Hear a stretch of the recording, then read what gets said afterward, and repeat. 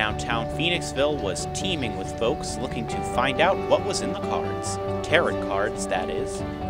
The area's clairvoyant and cerebral gathered at the second annual Best Psychic Fair at Bridge and Main Streets.